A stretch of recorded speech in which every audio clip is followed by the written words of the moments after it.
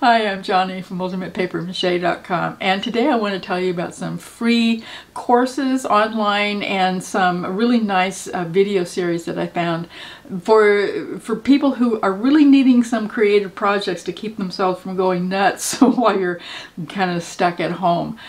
I know a whole lot about cabin fever because I live in Minnesota. I'm not from around here, so I don't drive on snow, and I'm a little too old to learn how to do it. So I spend 3 or 4 months every year stuck in the house, and I spend all of that time making stuff. You get to watch me do it. And I think I would go absolutely crazy if I wasn't making things. So I wanted to let you know about a few things that I found online that you can do for free. Now, obviously, the first things that come to my mind are out on my website at UltimatePaperMache.com because that's where I spend most of my time. And I've been doing that since 2008, so there are over 600 posts out there right now. The very first thing that I made was this dragon. He's really cute. I wouldn't make him the same way now. I hadn't thought up the idea of putting a cardboard pattern on the inside. But he's still really cute, so go ahead and check him out and all the other projects that are out on UltimatePaperMache.com. Now, most of the projects are free. The ones that aren't are these patterns like these and the Lion King patterns and, you know, the things that take me a whole month to design. I do charge a small amount for those. I got bills too, so, you know, I got to. But I think I'm only charging for like 20 things, and like I said, there's over 600 posts. You'll also find guest posts on the website that you will never find on YouTube. Make sure that you check out all the playlists and all of the uploads on my YouTube channel. There's, I think, 250 some, maybe more.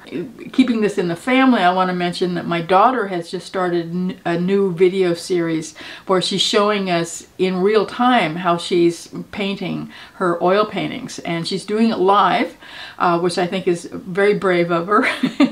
And then she's also condensing those, so there'll be 2 versions of every painting. She's doing it live so that you can see exactly how long it takes, and she's explaining things about color theory and all sorts of things that she picked up as she was building up her art career. But she's also then condensing them down, so if you don't have time for the whole one, you can actually choose the shorter version. So I think that's fantastic. Her name's Jessie Rashi, and I'll put a link to her new videos down below. She's actually the one who painted our cow for us. So she did a video here on this channel too, which I think was really nice of her. Thank you, Jessie. Now, there's also some really fantastic things online that I found of what other people are doing. I don't have a great long list for you because you can do a lot of those searches yourself. But there's one guy that I want to make sure that you see if you're really interested in painting and drawing animals. His name is Aaron Blaise. His YouTube channel has just an amazing wealth of information about how to just make phenomenal realistic paintings of animals. You can get like a college level education just by binge watching everything on his channel. Fantastic, so don't miss it. I'll put the link down below. Now, I don't make a whole lot of finished drawings and paintings anymore. I used to. When I was a whole lot younger than I am now, I did sell drawings of animals at the Pike Place Market in Seattle.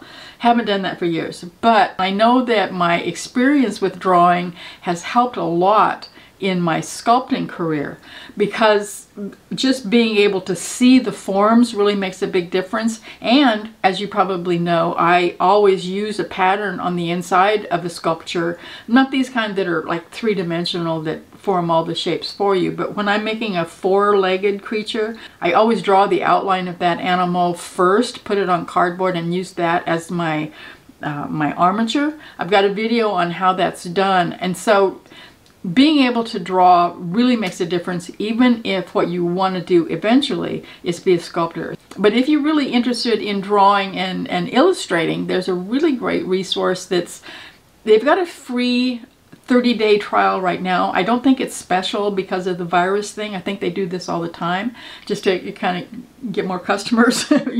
But it's called svslearn.com, and they have a group of illustrators and visual storytellers. They do a lot of paintings for children's books. Just amazing work, and they've got a really nice collection of videos that you can watch and learn how they do it. You just get a lot of information out of them, and I'll put a link to that obviously down below. Now, for just searching for stuff, I have some ideas for that too. For us who sculpt, I'm kind of already interested in getting ready for Halloween. I know it's a long time from now, but for some reason I just kind of getting in the urge. There's a whole lot of really interesting things that you can learn from other professional sculptors about Halloween masks. And if you want to get really high-end professional, the way to find them on YouTube is to use the terms, and I'm going to get this right here looking at it, sculpting masks. That's the key word you use. It might be different when you do the search, but when I use sculpting masks in the search bar, the ones that come up are all professional mask makers and set designers and people who work in the movies and make just amazing monsters and creepy Halloween mask type things, really intricately detailed facial features and all that kind of stuff. It's just amazing what you can learn from these folks. Most of these folks are going to be using clay. They're not finishing it out with paper mache. In fact, most of them don't even finish the whole mask in their video because that's a whole nother step. That's the technical part. They're doing the sculpting of those monsters and faces, and you can just learn a lot from them. They use either oil-based clay like Monster Clay, for instance, or they use WED clay, which is the water-based clay that I use all the time. If you wanted to sculpt the mask and then finish it with paper mache, I do have a video that shows you how to do that, but it wasn't very detailed. I very specifically chose an African mask that was very stylized because that makes it a lot easier. I'm pretty sure that most of those folks make molds and then cast them. I would actually love to do some plaster molds and then make latex masks. I've been wanting to do that for years. It would cost me a little bit of money to learn how to do it, so I'm not going to jump into it unless a whole lot of people would be interested. But I think it would just be really fun. Now, also out on YouTube, if you use the term sculpting paper mache masks, that's where you're going to find some of my work. But you can also find some that are for younger kids, not older kids like me, but younger ones. So that's a great way to search for projects that maybe your younger, below middle school kids could do. Now, speaking of kids, I do have a free coloring book that you can download off of my website and print out on your own computer.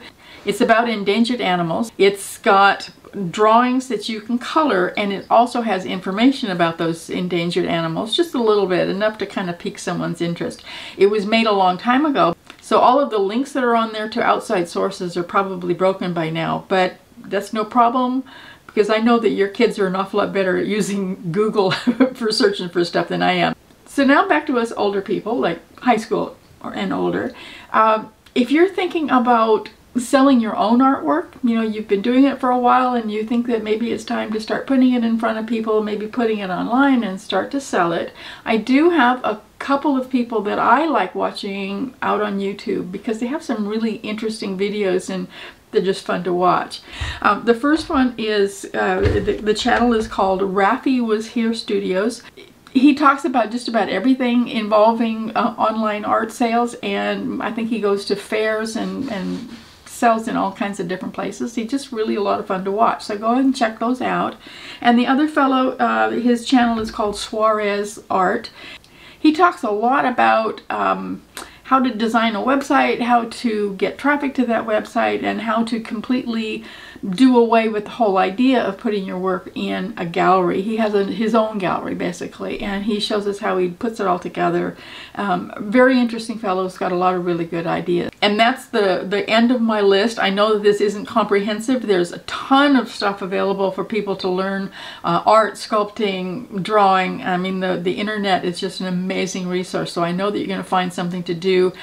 If you're starting to get bored or a little bit antsy or maybe even a little bit crabby today because you're kind of locked up inside and you're not used to it, then go make something and then come visit me, ultimatepapermache.com. I'll see you there.